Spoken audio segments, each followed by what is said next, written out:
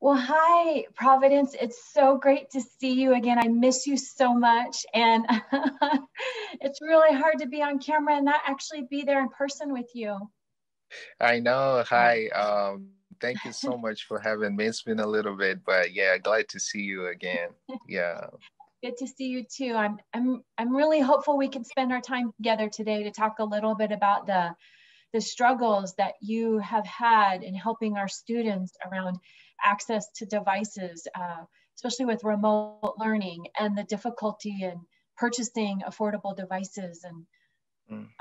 And I'm really so proud of you in all the work you're doing with the Congolese Integration Network. So maybe you can talk to us a little bit about that and some of your experiences. Oh no, sure. As you know, yeah, I work with the Congolese Integration Network, and we support our youth and stopping them from falling into the prison pipeline. That's one of the areas where ending a failed integration can actually help our youth to be successful and better integrate in the greater American society. So, as you know, this pandemic has shown or display actually the disparity that exists, or the computer literacy level, I would say, kind of that exists in our community. And yes, it has been a really challenging time. And having to serve low income families and low income youth and not be able to afford computers or devices. I know we were running on shortages of having computers, even for the student to start school. So we actually rallied and organized ourselves with, very restricted fundings, but trying to figure out a way we could purchase. We did actually purchase a couple computers and couple devices that we made available for some of our students. I know it has been really challenging, and even them navigating the online school, which has been a really big issue. So which really required our time to always jump in and try to support as much as we can. But this has been and still is a challenge in our community, for our community to switch and into online services and online learning. But I know, with the help of mentors and people around, and just community rallying to kind of try to support these youth to make it a better experience for them. Yeah, but yeah, we're still there. We're still pushing. So Providence, a lot of the work we do, we talk about the importance of trusted messengers, because that's how our community connects to what's happening outside of their home and day to day. And that's you. You are one of those. Do you mind telling us the title and maybe a story of when I think your device was actually broken and there was a problem? And if people can't find you, we got problems. I know, I know. I actually had a big issue. Yeah, actually talking of trusted messenger or credible messengers. Yeah, so we are we have put ourselves out there for the community at any time they need something, or for the youth at any time they need anything, any advice. So we have put ourselves out there to just be available at any time. Yes, of course, not having a phone or having them to call me, that's already something, which is a big issue. So like I had a problem with one of the phone that I purchased.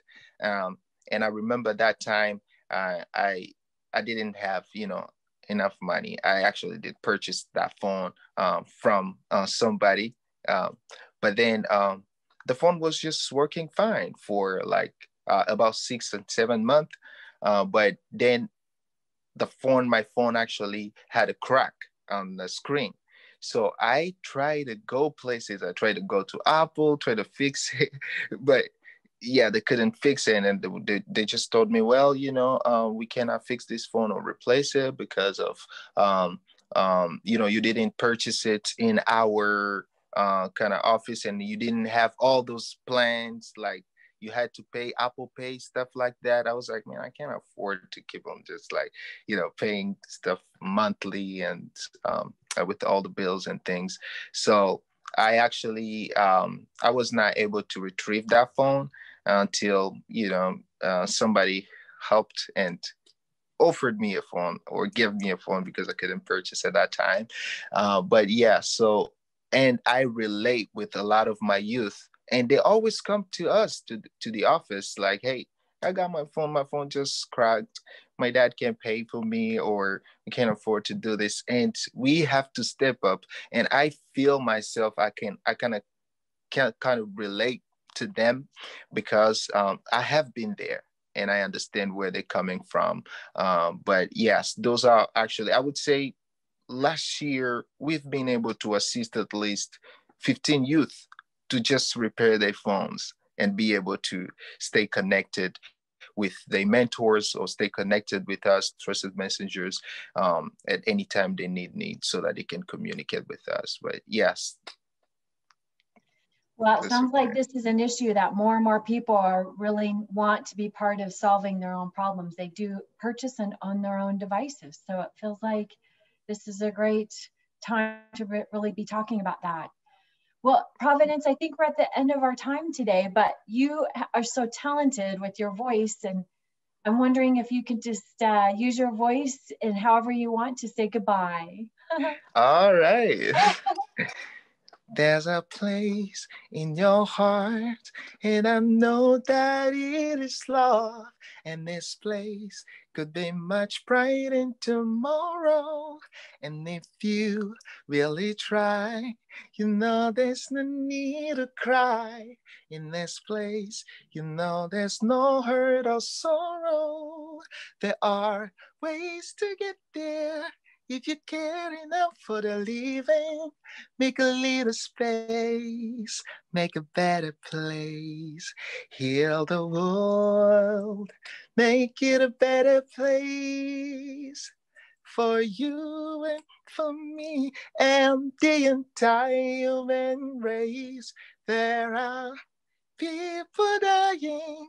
If you care enough for the living, make a little space, just a little space for you and for all the children out there who needs devices. Oh, Providence, it's so nice to Thank see you. you. Have a good weekend. Bye-bye. Thank you, Mia. Okay, bye. Bye-bye.